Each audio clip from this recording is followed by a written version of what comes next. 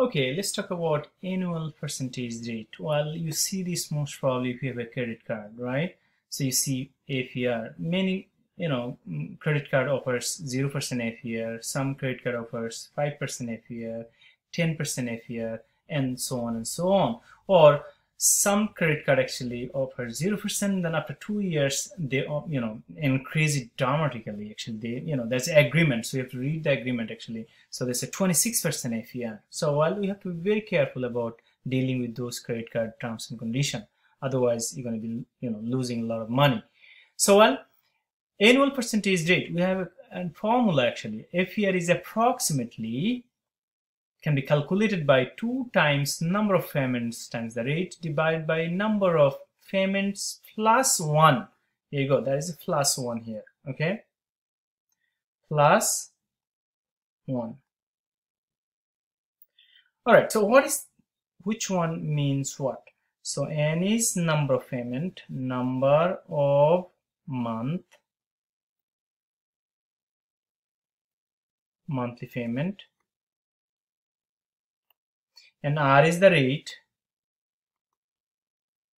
and N is the same thing, is number of month, number of month.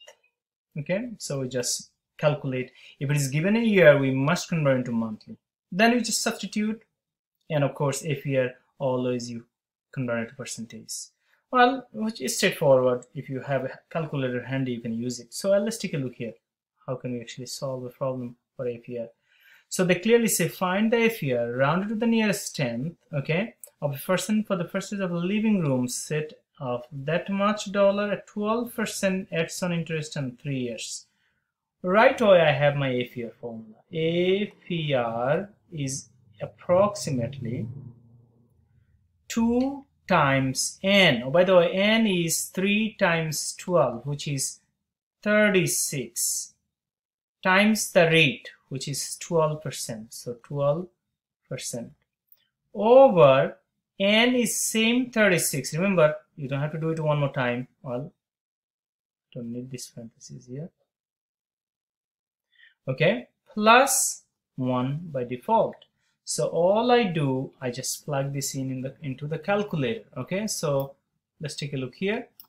So I can phrase this N over D, 2 times 36 times 12%,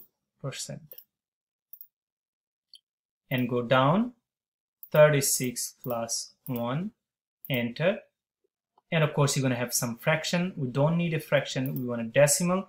So you clearly see it gives you like 0.23. Well, we're going to go actually 3 decimal places here. Or you know what, you multiply by 100 right away. Multiply by 100, and we can now say 23.4%. Remember, we must round it up, okay? 23.4%. So approximately 23.4%.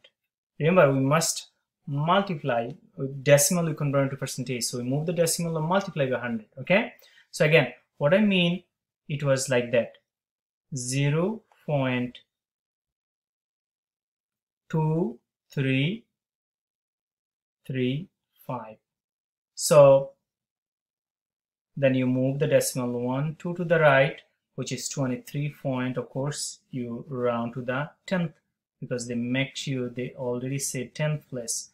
So that's 23.4%. That's how we actually work it out on this problem. Okay, now let's take a look at another one. So we are checking out this one here. What is given? So they give you the interest rate, and they give you the number of years. That is nice enough. Well, what do we do with this one? This is to confuse you actually. Again, I want to make sure that we don't get confused here. Even this one was here, right?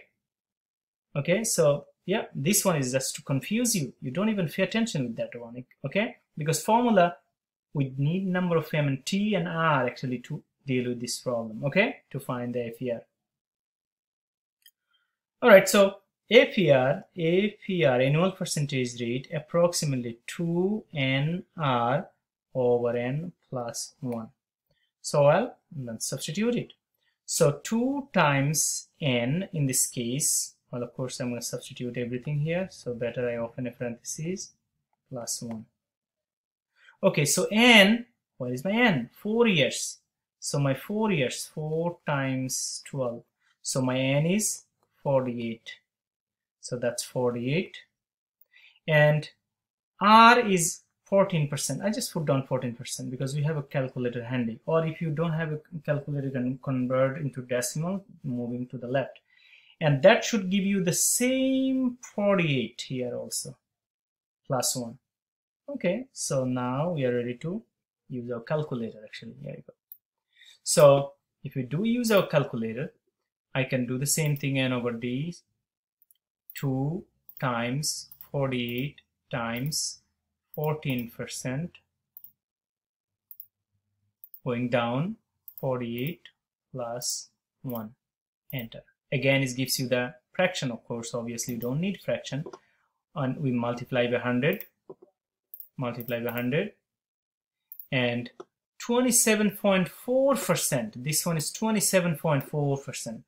27.4% is the APR. APR. So that's how we work it out, this kind of problem. And I hope you understand. Thank you.